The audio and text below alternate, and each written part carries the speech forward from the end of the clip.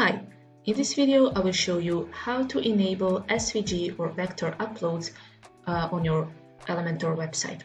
So first go to your Wordpress dashboard and go to Elementor in your sidebar, Advanced panel, and then you have something called Enable Unfiltered File Uploads.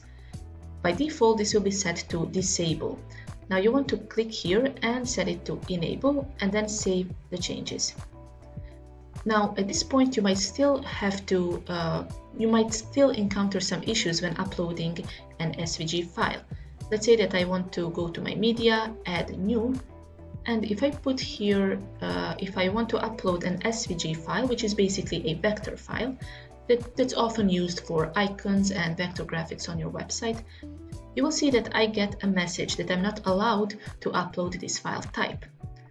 In this case, you have to also go to Plugins and add new, and I'm using Safe SVG plugin. So just type here Safe SVG, and you can see that this is the plugin by 10app that will enable you to upload SVGs on your website.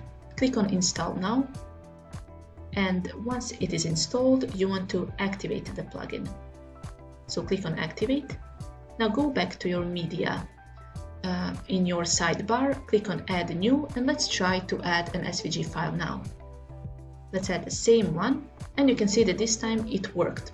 We managed to upload our vector file, and in this way you can use vector graphics and SVG files for icons, some simple illustrations, and that will make them very crispy on your website and sharp.